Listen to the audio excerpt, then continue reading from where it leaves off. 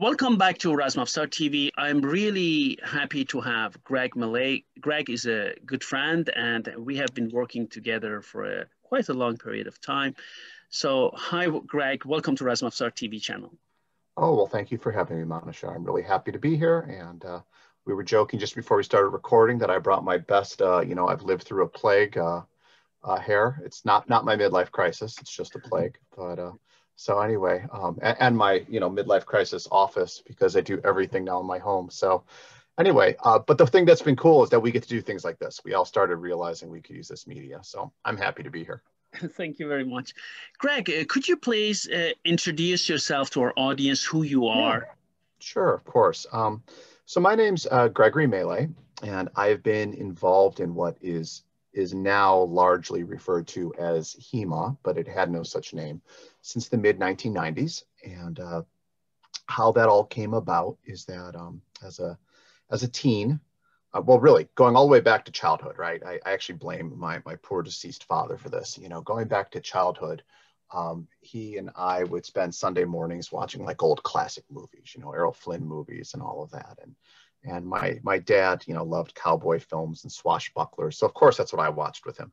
And so, we, like any good father, made me little wood swords, etc. And so from the time I was a kid, I wanted to know how knights fought, And so I went through a lot of different paths we can talk about later, through Asian martial arts, through reenactment, through modern fencing. But what happened was actually, this is kind of a funny story. I did a bad thing that worked out well, right? I went to the University of Illinois in Urbana-Champaign, and I was a double major in journalism and psychology. And it has a great journalism program. It actually has a good psychology program. But the psychology program was largely all focused on behaviorism, which is very popular in America. And I realized that I hated it. I hated the approach. I hated everything about it. And I was going to drop the major. And I realized that I had hated this so much that so many of my elective hours were actually in the history program. And I was this close to getting a degree in medieval and ancient history. And I thought, well, I should just stick around an extra semester and get a second degree in history instead, because who knows, maybe journalism doesn't pan out and I go back to graduate school for history. Now, as often is the case with young men in their very early 20s, they often have good ideas with poor execution.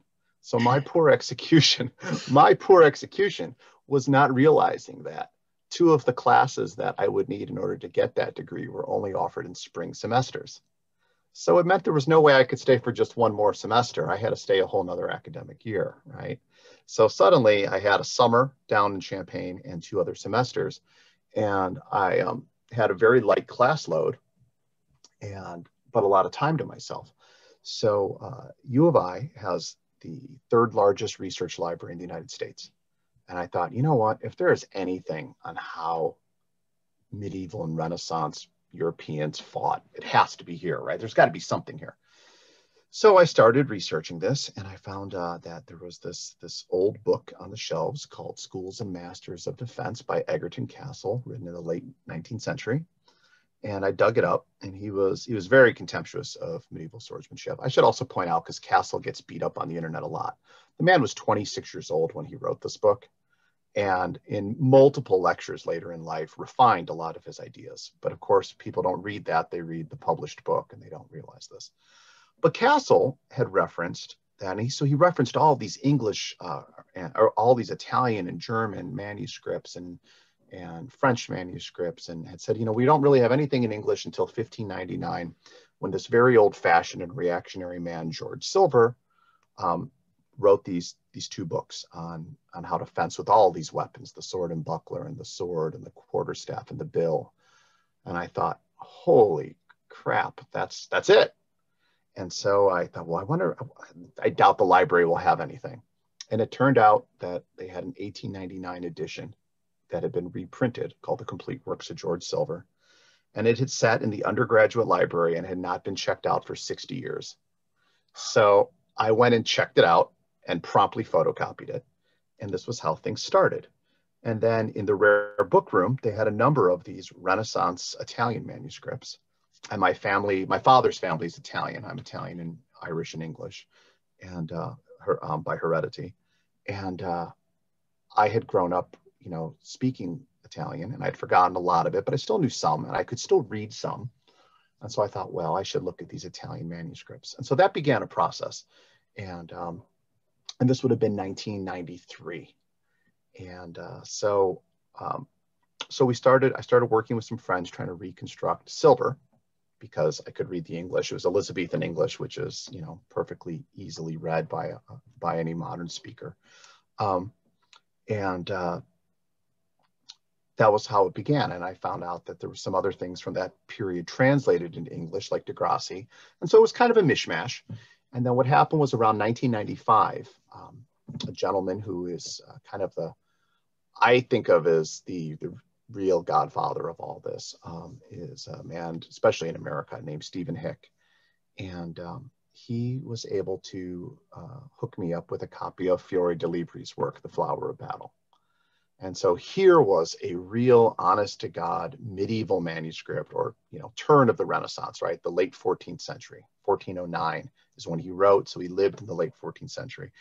And this was truly a chivalric manuscript. We were talking, you know, armored combat of knightly combatants, mounted combat, all those things. And that was exactly what I'd been looking for. And you know, and I haven't looked back. So. Okay. And okay, great. That's very interesting. So do you tell us, please, what exactly do you teach as far as European and Western martial arts are concerned? Sure. So what happened was, so I started this research process, and by 1999, realized that,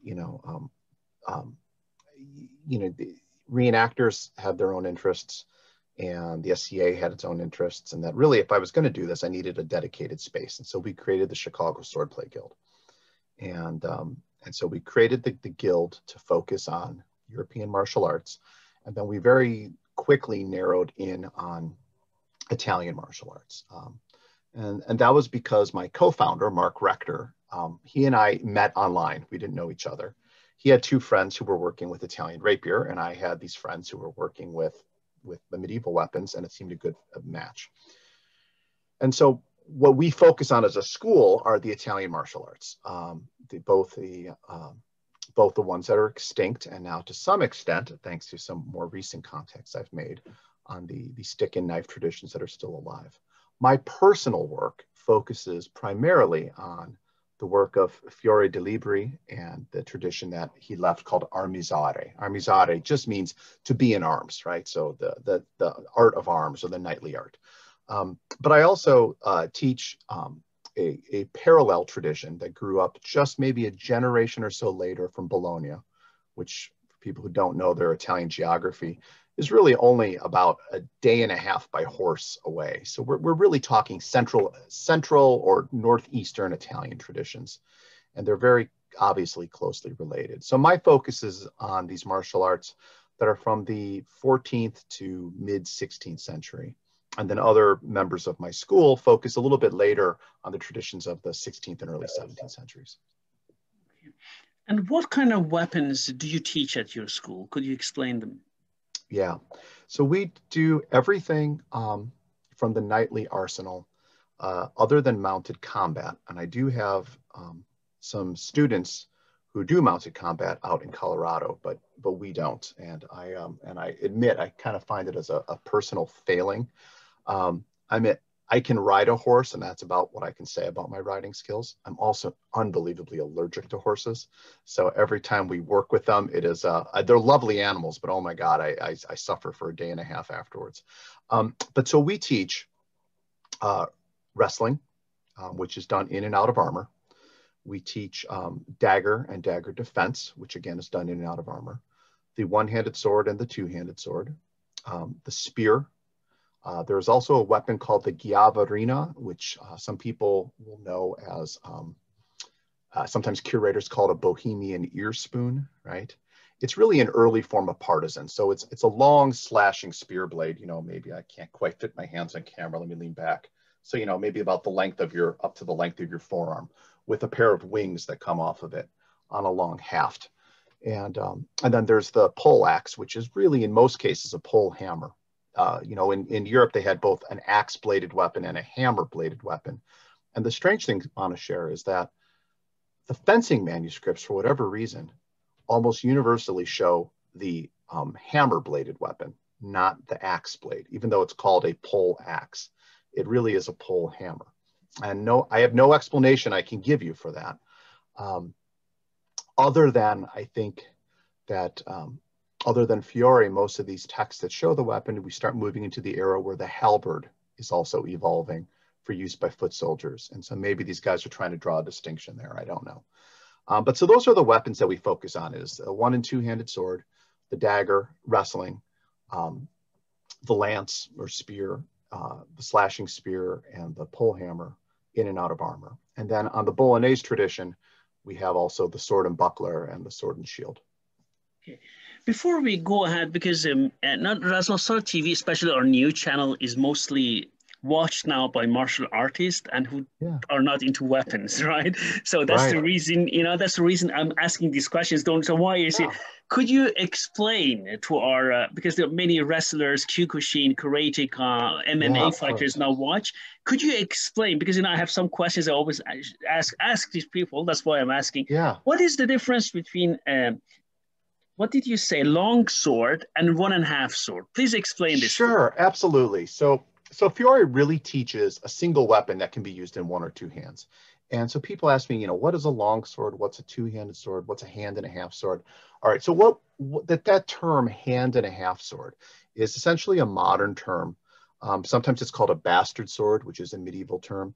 But really, that just means a weapon that is essentially a 1-handed sword blade, say something that is, and I'm American, so everyone's going to have to put up with my imperial measurements. I apologize. I can translate, but not on the fly. So say, about 32 to 35 inches, so a little under a meter, right? Maybe 95 centimeters is the length of the blade. And then but it has a hilt just long enough you can slip a second hand on there. Now the weapon Fiore shows is a little bit bigger. It's primarily, the longsword is primarily a 2-handed sword, but we don't mean these big giant weapons. We mean something that is, probably about 39 inches of blade, maybe 4 feet overall. So, certainly not more than 1.5 meters in length, and a weight of about 3 to 3.5 pounds, so a little over 1.5 kilos. They're very nimble. They're essentially the counterpart, since everyone knows it better. They're really the counterpart. Way to think of it is the 1.5 sword or bastard sword is the counterpart to a katana, and the long sword is the counterpart to the tachi for people who know their Japanese weapons, right? Many in Japanese watch this channel. Thank you. Exactly. So I think that way it's a good way for people to relate to it. Oh, okay. And the question which I have for you as well, could you please explain these knightly swords which were 1-handed? Were they used single-handedly or always in conjunction with the shield? Both. Initially, it was primarily meant to be a secondary weapon. And that's why, for example, previous to the era of these manuscripts, if you look at Viking swords, right, they have these very small guards. I mean, you look at it and you think, boy, that's not going to do much of anything for your hand. But of course, as once you're using a shield in the other hand, there's a way to, the shield is often covering the sword. It can move in conjunction. You don't need a large developed grip because you have this other tool. And the idea isn't really to constantly tangle your weapon up. It's to be using the weapons in conjunction and separating, and you can parry with the sword and transfer with the shield. So very dynamic. What happens is, as the knightly armor becomes more complete in the 14th century, the shield starts to become less and less needful. And in some ways, I think this is maybe what's a little bit different from European arts from everything else. The only 2 other cultures I can think of that really developed a full heavy armor would be Persia and and the Turks, that strip of Asia, and then Japan, right? You don't see as heavy armors in kind of the spaces in between there. But the European plate armor, of course, is probably the most complete. And so the shield starts to become a little superfluous. And so what we see is the sword then can be used without the shield, especially when you're on horseback. Because the shield is either just slung on a strap, or eventually just the plate armor develops a large shoulder that works like this while I'm riding my horse, and I can use the sword alone. And once that happens, that's what frees up the use of a two-handed sword, that move into that hand and a half or two-handed sword. Okay, so it means that those swords were used in conjunction with an armor, together with an armor, right? Right, and when they're not, then it's used with, certainly with the shield. And that's why I think the buckler, the little round shield, remained so popular really until the time of the rapier, which if you think about it, that big hilt is you just took a buckler, you drilled a hole in the middle and you slid your blade through it, right? That's right. And now your buckler's built into your sword. But really, no armor, there's some sort of shield. With armor, by the late Middle Ages, you don't need a shield anymore. Okay. Another question which we have, and I know it's going to open a can of worms here. Do you know, these questions I have here, do you edge parry or do you flat parry? I don't know why this, I think this is a beloved question. You know, I don't know why this question is here, but. And you know what? And unfortunately, I'm old enough now, Monisher, and have been around long enough. I know why it is, because these were these heated debates in the 90s. And it's not even worth going into the history of it, but I can answer it. So the answer is yes. You do both. But let me talk about how parrying is discussed. So first of all, parrying with the sword in the European tradition, cuts are both attacks and defenses. So quite often a cut is also a parry. So obviously, if you cut at me and I counterattack you, right? Or if you cut at me and I parry with the back edge of my sword and then make an attack, that's obviously with the edge, right? But I'm not slamming my edge into your sword. I'm deflecting it. I'm cutting through it. And, for example, you said there's a lot of Japanese viewers. Obviously, things like the famous Ito-ryu has a whole tradition of cutting through the opponent's attack. Very, very similar idea. And I was just watching some beautiful video of Yagyushin Kageru, and they have a very similar set of plays to what we see in Fiore, where that idea is done. You simply cut through the attack to strike with the point. So that is obviously done with the edge. Then there's another way to parry with the sword. For example, if I'm closing into a grapple, right? And I will use the part of the sword. I don't have a sword that I can put on camera, but here's a Bowie knife trainer, so this will work, right? Where I'm going to receive your attack right here near the guard. Obviously, the guard is longer. And I'm going to take it on what we'd call my forte, or the strong. And this part of the sword isn't really sharp anyway, right? It's often blunt. So, and I'm making this stopping motion with the idea that I can grip the blade, I can grapple, I can make a disarm. So that sort of action is another way to parry, and that is with the edge. And then there are a small curriculum of flat parries that we see. We see them called out as such in the German tradition of the 16th century, and we can infer some in other sources. There's a couple mentioned by Achille Marozzo in 1536. And these are always for a very particular reason. And these are for things a lot like, for example, Filipino traditions call them roof blocks, right? Where you want the sword, and the Germans call it, I can't remember the German, but the English translation is running off. You know, one great thing about the German language is that it's so very literal in how it puts its words, its compound words together. And so what do I want the sword to do? Well, I want it to run off. And then I don't want it to stop. So I don't want it to hit the edge and stick. So I can turn my flat and let it slide apart. So the answer is we do all of the above. We use the edge more than the flat, but we also use these very dynamic percussive beats and deflections more than we use hard blocks. Okay. Very good. Another question which I have, were European swords, what kind of question is that? I think they mean like this two-handed sword or long sword. Yeah. That's what were they sharp? Yes. Okay. Yes, they're not blunt crowbars. And this, of course, is the fault of movies, right? This is the fault of movies. So you see these guys slamming swords into things or beating each other in plate armor. So, I see my camera hated that. Give me one moment. I'll clear up my video. Okay, I'll keep talking though. So there we go. So obviously you cannot cut through plate armor, right? And so the sword was not meant to be used like that. When you're fighting a man in plate armor, you're going to thrust into the gaps of his armor. You're not going to try to cut it. So that's the first thing. So movies create this idea that these things must be crowbars, but they're very light. They're very nimble. You know, anyone who has handled a good Chinese jian would be perfectly comfortable with a European straight sword. They're very similar weapons. Anyone who has handled, you know, Japanese swords would feel very at home with a long sword. They might have to get used to the straight blade and having two edges, but in the hand, it feels very, very familiar. So they are sharp. Now, we have some interesting advice that a few masters give us. And what they tell us is that that last hand's length up from the point, right? That last hand's length, more or less from the point to the point of percussion, should be very sharp, very, very sharp.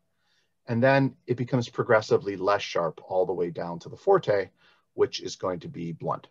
So what that suggests, and what my experience just looking at swords that we don't think have been over polished by collectors over the years, and of course sometimes this is guesswork, right, is that a sword meant to be used on the battlefield is very sharp in the last few inches, you know, say the last 6 inches, and then it's sharp kind of like a good axe or a good tool, but not like a modern hunting knife. Because obviously, if it hits a shield or a sword or something like that, and it's that hard, you risk or that sharp, you risk chipping it, and that's not the part you need to cut with anyway. So, of course. Another question I have, and this is my own question. We know that, you know, for example, lots of Viking swords, or many of them, they're welded steel, or the so-called pattern welded steel, and we know that in the middle where the fullers are, you can clearly see the welded.